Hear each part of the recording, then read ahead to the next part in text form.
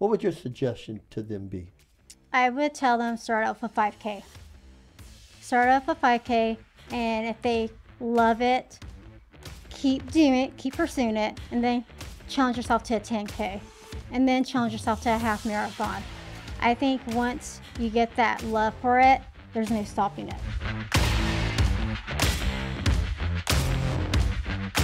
Wow, we would have never believed this. We're on Spotify, we're on Apple, we're on Google. Go out there and listen to us. So we're excited about it. We're glad you're excited about it too. Muscles matter. I'm here with my friend Steve Southers and my ministry partner, Christine Parsel. Hi. She works at the church, but we're here today talking about muscles because they do matter, right, Steve? Yes, they do. Yeah. Steve's sporting a pretty cool shirt today.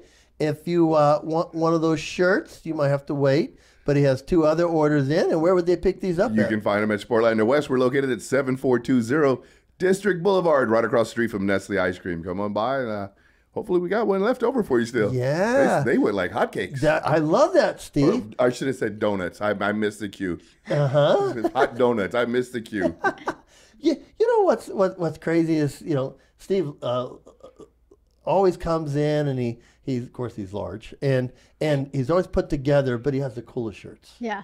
He really does. And I'm a nerd at heart. Well, we are. I took that Toys R Us kid thing for like serious.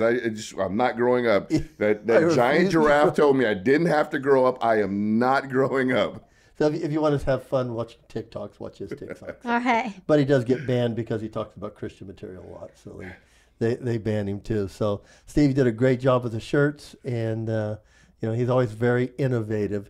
And with Christine, we're here with Christine, and we've done Lunch Break, and we've done Ministry Matters, and now we're doing Lunch Break, and we're doing Muscle Matters because Christine just finished the Boston Marathon a week ago. Yes. Congratulations Thank again. you. There again, Christine joined, I think they said on the news, 14 Yes. people from Bakersfield, and they all come from your running club. Yes, the Greyhounds. Wow, what Yeah. a successful thing, huh? Mm-hmm. Yeah, we talked about on Ministry Matters and Lunch Break on how you guys help each other, Mm-hmm. and you depend on each other to help show up. That's like a workout partner, right, Steve? Most important, yes. Somebody's Yes. gonna put the weight back. Yeah. and they've got to be able to keep up because yeah. So Christine, you've finished in the top 10%. Yes. Congratulations. Thank you. And you qualified for next year. I did qualify for next year. So that's kind of a load off your mind. I remember Steve competing at a local level when I was in LA, cracking the local level, then competing in Southern California, then competing in the state, then going into the nationals, then going to the world. So every time you take a step up, you actually are able to kind of adjust things, Yes. right? And we talked a little bit on the show, some adjustments, but she was telling me, Steve, that the hills, actually she said the app deceived her, right? It did deceive me. So whoever's in charge of the app, you need to fix the app. Now, is that the app to map out the Boston, the Yes. marathon itself? It said it was like a net downhill, but it was all uphill. Well, so they got to get you to run Yeah. somehow. So it was tough. Yeah. So as your training progresses this year, what are you going to challenge your body with going forward? I mean, Steve and I know how to, we just got to go over and grab heavier weights. But now you've got to run up hills, and you've got to increase that. So tell us how the mechanics behind that. Well, I already know what I need to do for next year. I need to do more uphills, but I need to do some weight training. Ooh, you know the right guy right so here. I do need to incorporate that because you want to have a strong core. And all I was doing before was just band workouts because I figured that would keep me from not getting injured, just working on those different muscles of glutes and hamstrings. But I am going to start doing some weights because a lot of the professional athletes, you can tell they do weights. Well, I can't think of a better person that's sitting to your left than. That's interesting. I mean, that's a good challenge to figure out exactly, because in your profession you don't want to add an extra pound, but you've got to get the density. Well, you'll be surprised of how many different sizes there are when it comes to running. They're not all just lean. I've seen some girls that are a little heavier, but they're muscular, and they actually can run faster than the skinny person. So I do want to put a little bit more muscle on my body. So you're saying there's hope for Steve? There is hope for Steve, being a runner. yes. I think he has a lot of wind resistance and just on the broad shoulders. I wear running shoes. Does that count? Yes. But I do want to put a little bit of muscle on. I wouldn't mind gaining like maybe 5 to 10 pounds of muscle. So. Yes. So I have a question for you. You were saying qualifying, and what you were saying, you know, when you get to our level, if you qualify, if you get a certain placing in the top, you don't have to go back into the pit to do a local show to requalify again. How do you qualify for the Boston? I qualified at Boston. So, but if you didn't qualify, I would have to do another marathon. That's a qualifier for Boston. Okay, so there's certain marathons here in California that you would have to find out are acceptable for the Boston Marathon. So I am thinking about doing the CIM Marathon, the Sacramento one, in December, just because I want to challenge myself and get a faster time. Because if I get a little bit faster time, I'll start on a different corral at Boston. Okay. Like, so even though I've qualified, I want to get a better time to get in a better... get more towards the front? Yeah, well, a better alignment. Okay. Like as in starting. Yes. She told me it was like running in an elevator crowded with people. I've turned it on and seen like the start that if you're not there, that's a lot of energy being wasted, especially for you being an elite runner. That's a lot of energy being wasted trying to ping pong through the people that aren't quite. You are wasting a lot of energy doing that. Yeah. So if I do another marathon and get a faster time, I could be in a different corral with different a better time. Yes. So that would help. Yes, that's just seems like it would just makes more sense. I mean, you only want to draft the people that are worth drafting. Yeah. You know? And trust me, the ones that beside you are really helping, right? Weaving through that is hard. I mean, it just doesn't even sound fun. So I'd be a bull in a china shop and I'd get kicked out. I think that's what you all the time, Steve. Yeah, I just weave to the nearest yogurt shop. So, Steve, let me put you on the spot here. So as you have a person like Christine come to you, what would be a recommendation for an elite athlete to incorporate weight training into her running? It would be different. You wouldn't, of course, you're always going to stay, what you said, you had to have core. So there would be some sort of squatting movement. Okay. But most of the movement would be a little more of single leg dynamic type of movements, because squatting on 2 legs doesn't do you any favors, because you need to get the glutes, the hamstrings, the shins. You got to work on shin splints, calves. You have to have everything. So everything for her would be mimicking a running motion. Okay. Mimicking a running motion. Sled work would be awesome. No different than training alignment. It's sled work, front and rear, because you need to build up the muscle where it's running and explosive. Mm-hmm. But you also have to work on the white fiber versus the red, because she needs that density, not being wide. You need the density. So it'd be interesting. Yeah, he's up for a challenge, Christine. Okay. Yes. I always like doing them. Adding to the repertoire, isn't it, Yeah, Steve? I get so... When anytime anybody comes at me and they go, hey, I got something new for you, I think it's awesome, because now it's like my brain has to work, because I can do bodybuilding with my eyes closed. Okay. And powerlifting. Yeah, it's just, there it is. Okay, bye. I'm done with that one.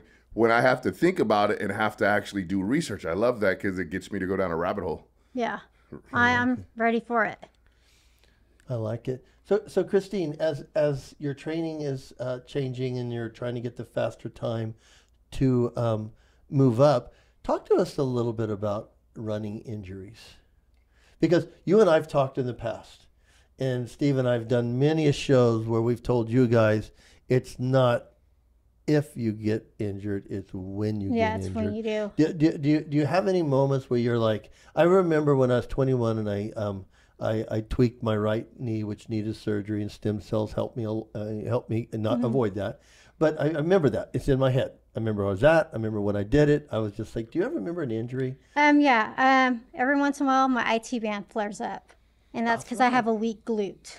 So I will try and look up exercises that could help me strengthen my glute to have that, to support my hips that are connecting to my knee.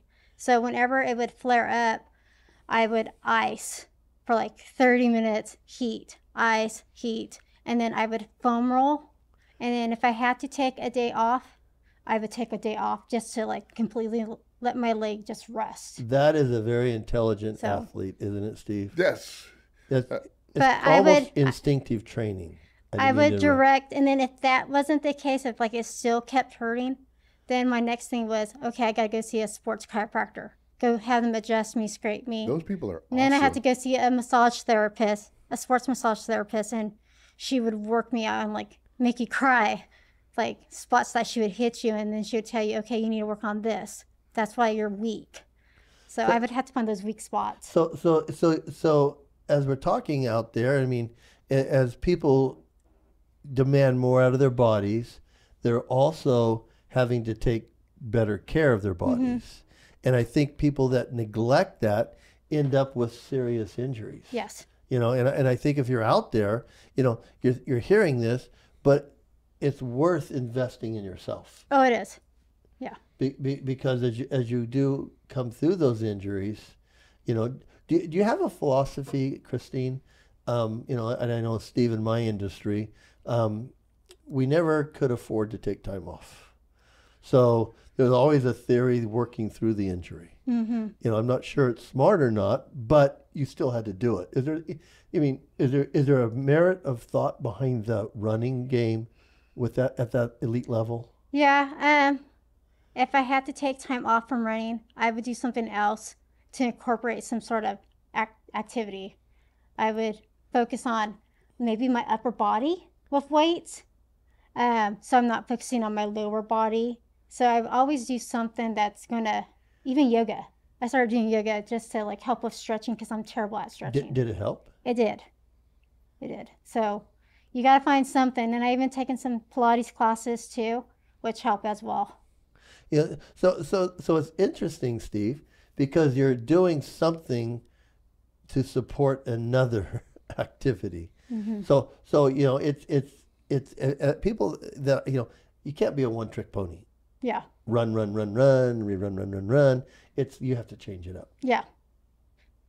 And I mean, if I could, I'd run all the time. Yes. But I mean, sometimes your body just breaks down. Because that's the easy part, right, Steve? Lifting weights, the easy part. Yeah. That's the fun part. Yes, and running for you is the fun part. Yeah. Yeah. Talk to us a little bit about nutrition, because one of the things that I think Steve and I probably miss out on the advantage of what you're doing is, you know, and you're doing so much of it, you're losing a lot of body fat. So Yes.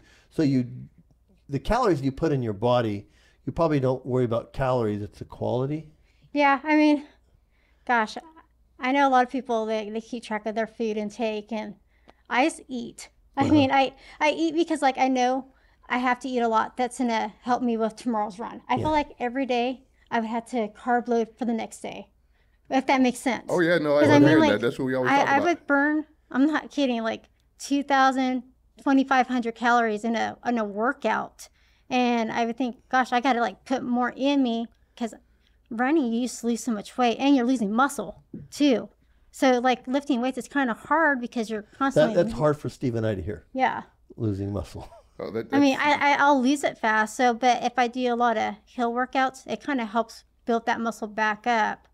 But eating is something I don't ever tell myself I can't have it.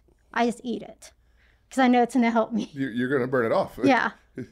And I like how you said that you're eating for tomorrow. Yeah. Yeah. That is so hard to make people understand. You're not eating for today. Yeah. When you're an athlete, you're eating for tomorrow. And it's if helping me recover. If you don't fuel up, tomorrowow's going to suck. Yeah, exactly. So Steve always tells people you have to become a professional eater. Yeah, you do. You know, and for some people that may be hard to take, but it is. I love how you incorporate all this aspects. You incorporate what you do, you incorporate weights, you incorporate nutrition, and you incorporate a support therapy. Yes. Like Pilates, yoga, the chiropractor, the scraping. It's one of those things that you almost at a point, your body becomes a commodity. Have you felt that?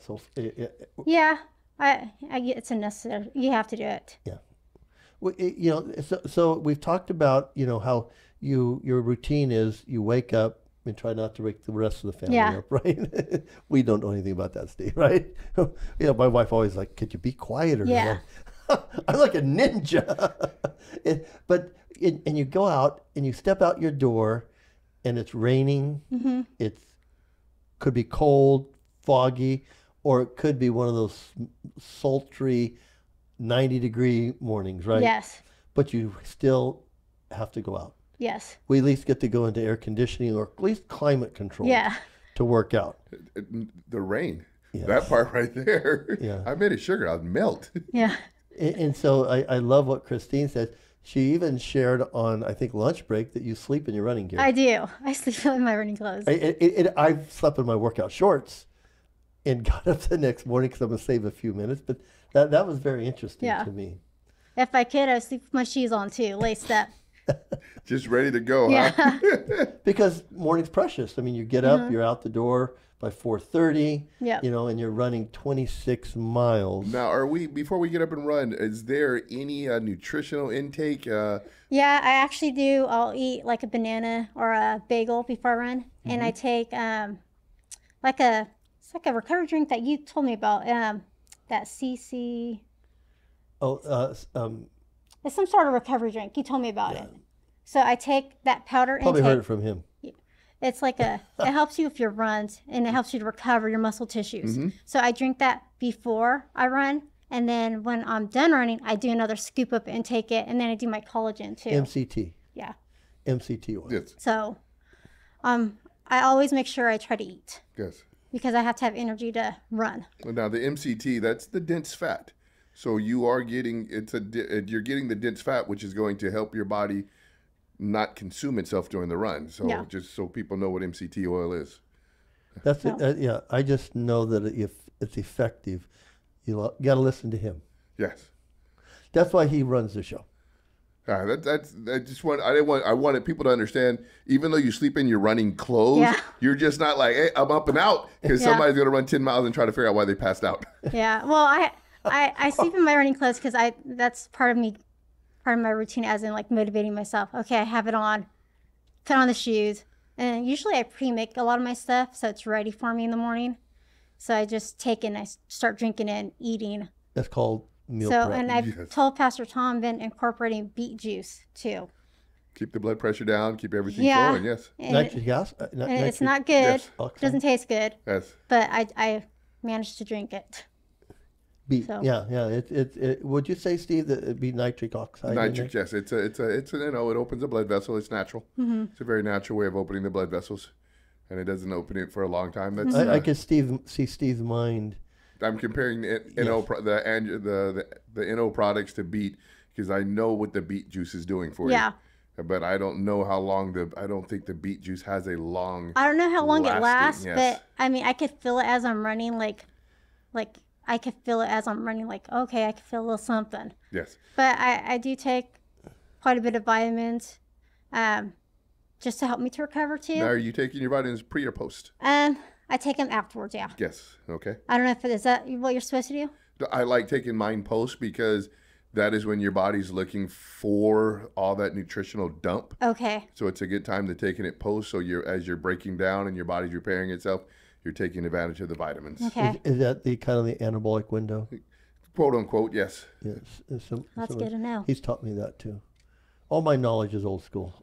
If I want new updates, Yeah. I have to listen to him. Other than good to that, know. it doesn't do it. So as you're out there, I like what she said, Steve, is the fact that my running team depends on me. They keep me accountable. They keep them accountable. So when you go out to the run, do you guys have, this you got to excuse me on this. Is there like, for training, do you like have some people that pace for a while and then somebody else takes the pace? Or is No. it, So our running team, we're all different levels. So usually like there's different groups, but we're all together, but we're all spaced out. they're called the So- Greyhounds. Yeah. So what I'll do, I'll challenge myself to run with a little bit faster group, because if I challenge myself to run with a faster person, eventually that's gonna be easy. You know what I mean? If I keep doing it. So we all run at different levels of speed, but no one on the Greyhounds is slow. I will say that. Steve and I would not be able to join a group called the Greyhounds. They'd have to put a bell on me to figure out what happened to me. I mean, we don't hear the bell. He died. Just go back. I don't mean to say like in a bad way, but they're all fast. Well, when they asked you to be on their team, I'm sure they've been eyeballing you for a while. Yeah. You know, and they've eyeballed you because you were fast. Yeah. And it's like, you know, but you know, Steve, isn't that like you always want to re-up yourself? Put yourself around solid people to challenge yourself to get to the next level. You know, we talked about that once before. You got to have a partner that's worthwhile. Yeah. If you have a partner that's pulling you down, he'll never pull you forward and you suffer. So it's good to be with a partner that's pulling you up, or at least looking you in the eye as you're running together, issuing the challenge. Yeah, exactly. You know, Christine, can you say that, would you venture to say that if you wouldn't have joined the Greyhounds, you may not have been in the Boston Marathon? Yeah, I would say if I wasn't a part of the Greyhounds, I probably wouldn't make it to Boston. And would you say that that's because they did challenge you and gave a standard that you're able to meet? Yeah. Yeah, for sure. Yeah. I like that, Steve, because I think if you're out there and whatever you want to do, you know, whatever you're doing, you know, as Steve and I were talking, you know, about me, you know, realizing I was using the wrong weights today. I now have a choice to make, either to stay at the weights that really got me today or go backwards. Yeah. And the old me wants to go forward, but the older me is like hesitant. But I do believe I will keep going. I can't guarantee you yet. I'll let you know next week. But Yeah. I feel the pressure inside. It's like when you first went to the Greyhounds, were you worried? Like, Yeah, a little, but can I keep up? That would be my yeah, but I think you just keep up with someone that's your pace, and then eventually, but I always challenged myself to like try to run with the faster girls, just because like I knew eventually it was going to help me, which it did. But you always want to level up. But the faster girls are in their 20s, and I'm 43. Well, you know what, Christine, Yeah. let's talk about this, because I was telling Steve, you do impress me. You always have. I've always told you this Oh, thank you, Pastor Johnson. you know, I always tell some of the people that I know, hey, I'd like to have you on the show, because what you're doing is noteworthy. And Christine ran in high school. We've talked about this on a lunch break. You had to catch that show, and Ministry Matters. And Christine then paused because she fell in love with the bass player. And wonderful man. Chad plays in our worship team, but she went to listen to him, and they fell in love, got married, had 2 kids, and decided to run again. Yes. And so that's admirable. You know, what advice would you give people out there who may have used to run, and then all of a sudden are thinking, that spark starting to come back up? What would your suggestion to them be? I would tell them start off with 5K. Start off with 5K, and if they love it, keep doing it, keep pursuing it, and then challenge yourself to a 10K, and then challenge yourself to a half marathon. I think once you get that love for it, there's no stopping it, really. But start off with 5K. Did that come back in that same succession for you? Yeah, I mean, I think I actually started with a half marathon. You're an overachiever. Yeah, but I love distance running. But I would say That's a weird thing for you and I, Steve. I know your head just went tilt. I don't like distance driving. well, you know what it is? It's just that peaceful moment. It's just you and no one else is bothering you. You clear everything out of your mind. So it's nice. So do you experience a runner's high? Yeah, I have. Did you? Well, explain that to us. I mean, you know, I'm not sure there's a workout high, but but I'm just saying, you know, explain that to a layperson like myself. It's kind of hard to explain. It's just a feeling like you just feel great, and like you're running and you're like, wow, I'm running this fast, and like you could just hold it, and you could feel like you could just do that pace forever. Like it's just like a good feeling. Wow. What would you compare that to, Steve, in working out?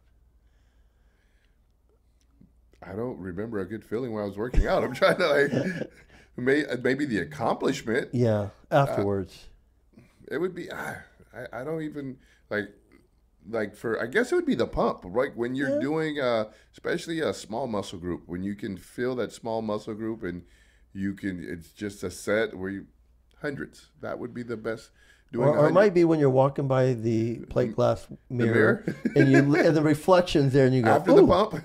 I didn't see that before. You see the results. Yeah. Well, that's why I love talking about people who do different fitness things. Steve and I have been able to sit down and talk to different athletes and enjoy or live vicariously through that thought.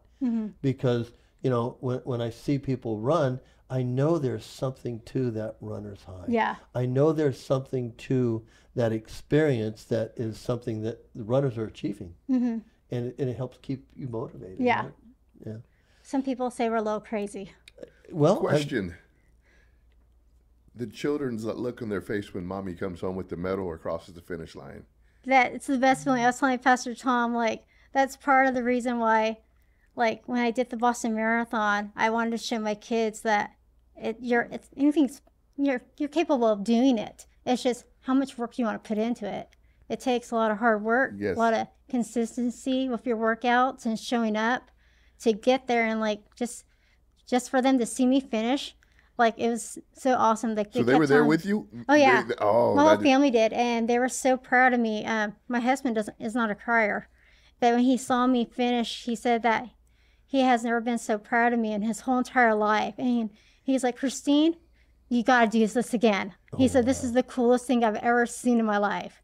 That's awesome. You got to experience it from the spectators' part. You know what's interesting, Steve, because, you know, when people go back east, the city blocks are probably 20 yards deep. And she was talking about how they were just completely filled with people, strangers, that you could feel the energy just kind of pushing you through. Thousands of people. From mile 1 to 26, you had people cheering you on the whole way. That's awesome, because I definitely need that. Like, somebody come roll me along, keep kicking me. And it was raining, and it was cold there. Like, their cold is different than our cold. Oh, it is. East Coast cold. East cold is ugly. Yeah. I always tell people the times that I've been in Chicago and New York that it laughed at my West Coast clothing. I thought I had a jacket. No, you don't. Yeah. You don't. It's just the word Gore-Tex is not on your jacket. It's not working on the back east. Yes, I love that. So is there, and I'm not saying this is, I don't want to start rumors or anything, but is there do you stay with the Greyhounds as a team? I do. Okay. Yeah. So there's not a next level team that you aspire to go to? Right now, the Greyhounds is the fastest team here in Bakersfield. All right. To be in. Okay. And there are different groups of runners, but the Greyhounds are the fastest. I don't say that like to brag, but they are. They're known to the. So what's the next group? I'm interested in the names. Greyhounds, I get a visual picture. There's a donut shop runners. There's a bagel shop runners. There's the donut shop runners. The image that's in my head is not. Greyhounds just sounds a lot cooler and a lot faster. Yeah. But they all run. We all compete against each other. But the Greyhounds by far have to be the fastest. But I would say that the best team to be on is that one. Just building relationship. Everyone there is so nice, and they all have the same dream, as in wanting to do better. And they all have the same goals as like, hey, I want to go to Boston. Like, I want to go here. Some of them are trying to do London. So like, they all have goals. You know, so give me an idea. I mean, when I started bodybuilding, I've shared this on shows before with Steve, that, you know, it was gym against gym. It wasn't like today where you had a show. I mean, I was Gold's Gym Venice, and it would be us against Uptown. That was my first show ever. And it was Uptown Gym. And there was a little bit of rivalry, and so the gym would shut down at noon, and you'd throw a bed sheet over a clothesline and project light bulbs this way, and you would do our thing. So it was like a competitive thing. So you couldn't go from gym to gym because it felt like you were letting your gym guys down. Yeah. And so I didn't know if that was the same in running. You know what? With Bakersfield, it's not that way, but I will say our competitors are Visalia. They have Visalia running groups, so a lot of times when we come up to a race, they're our competitors. So we're always wanting to do better than the Visalia joggers. Is it like a competitive thing where you don't socialize with them? Or we socialize with them. We're all But you're out to friends. beat them. Yeah. When you're saying teams, it just made me think about all the team stuff that goes on. Is there a team medal? So do you guys get a medal as Yeah, a team actually placing? there is. There's called the series. It's called the Hell of a Half, Judgment Day, and Heavenly Half. It's a series of runs, and That hell of a half yeah. is the one where it's like in July So in this Bakersfield. series that they do, they give a team award, and the Greyhounds usually take it. So it's like it goes by placement. So you got your top 3 girls, your top 3 guys, as an age groups too. So I So love when that. when they invited you to join, how did that expectation fear feel? Because I know that I think it was oh wow, I got to live up to something now. I mean, yeah, I was excited and nervous at the same time.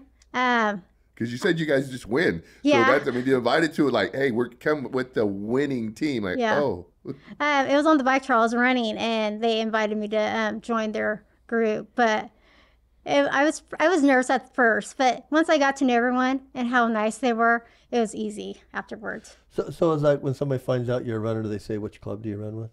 What's that, Pastor? When somebody finds out you're a runner, they go, who do you run with? Yeah. Is it- Sometimes they'll ask you. Yeah. Well, I mean, it's like Yeah. see Steve, I see somebody and I see somebody with a NOS shirt in. Yeah. I saw somebody come in the gym the other day and they had a NOS shirt in. I understand Mm-hmm. they are a person that has a ability to lift heavy weights, because they lift at NOS. We all wear the same, so when we do a race, we'll all wear the Greyhound tank tops. We have Greyhound shirts, long sleeves. So we'll all run so our coach will say, make sure you're wearing your blue Greyhound shirt, or make sure you're wearing your white or your red. So we have different colors. Is there somebody that started it? Are they still involved? Yes, it's Shane Gosselin. Shane, good job. Yes. Good job. Steve, you got the last word.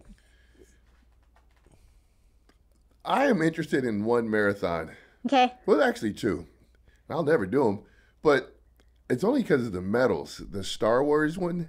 Okay. And the what is it? The superhero ones, and the medals look so cool. Yeah. Now, compared to the Boston Marathon, would that just be like a walk in the park to do the Star Wars run? No, because you're running 26 miles. Okay, so it is just as long to get that medal. Yeah. Well, it depends if I you're was hoping doing you'd if say you're doing like a a full mile and a half so I could marathon, get a medal. it's 26 miles. So 26 miles is 26 miles. No matter what, huh? Yeah. So I'm gonna look for the cheat code. So if you just enter it and run a half a mile, do you get a medal? yeah. Well, you have to finish it. You have to finish so.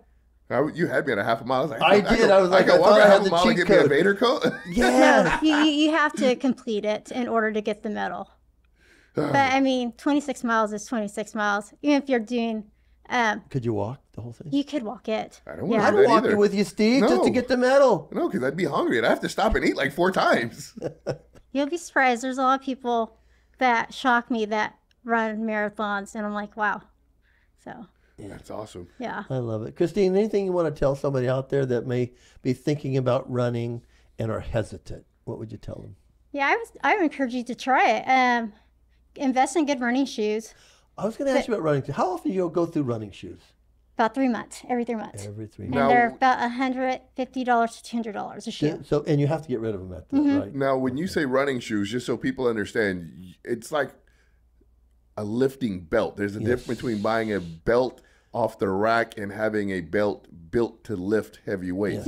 I know you guys do not go and get a pair of Nike 270s, slap them on your feet, and talk about, I'm getting ready to run this huge race with these generic shoes. And Nike's not a generic company, but they're generic shoes I picked up at Foot Locker. Yeah. Where do you guys get your shoes from? I personally buy my shoes from Running Warehouse.